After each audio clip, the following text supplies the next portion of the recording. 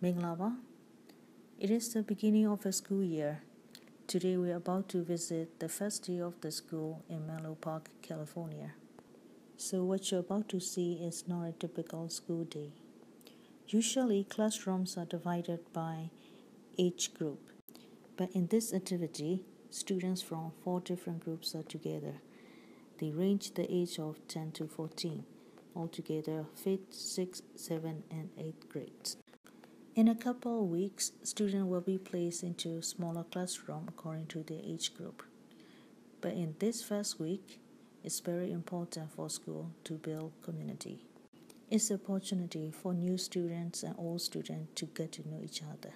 We want to encourage students to feel safe and take risk. Today's activity is not necessarily tied to a curriculum, but the goal is to have the students practice iteration, such as trying something out, trying to refine it in a limited amount of time, and making it better. Students get to use a lot of collaboration with different age groups and practice team building, communication skills, and leadership skills. Teachers are encouraging students to take risk and fail when necessary, because creativity is very important value to us.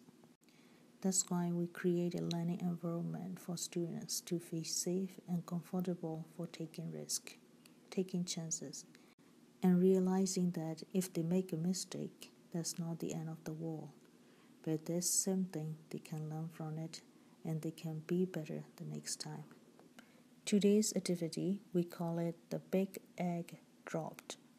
The challenge is to build a structure to protect a raw egg from breaking when dropped from 12 feet above. Students can use any recycled material as they like, such as cardboard, bubble wrap, plastic bags, strings, straws, etc. But their finished product must not be bigger than 1 feet long in any direction. Students are randomly put into groups. Students are told to keep the design simple, and it's not just about protecting the egg.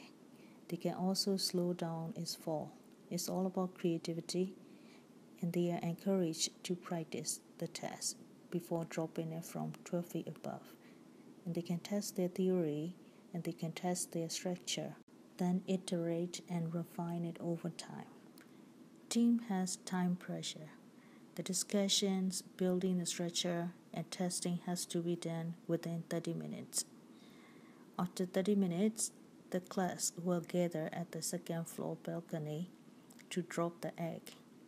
To succeed the challenge, the egg must survive the fall and broken and intact. During the process, teachers float around the classroom, reminding the students about the importance of failure, learning from mistake, retrying, iterating, refining over and over again to be better at it. After the whole process of brainstorming, building a structure, testing it, refining, iteration, and then final testing is over, students are asked to sit down quietly and reflect on the process individually first, then join a group to do a team reflection of what went well and what didn't go well, and how they can improve the next time.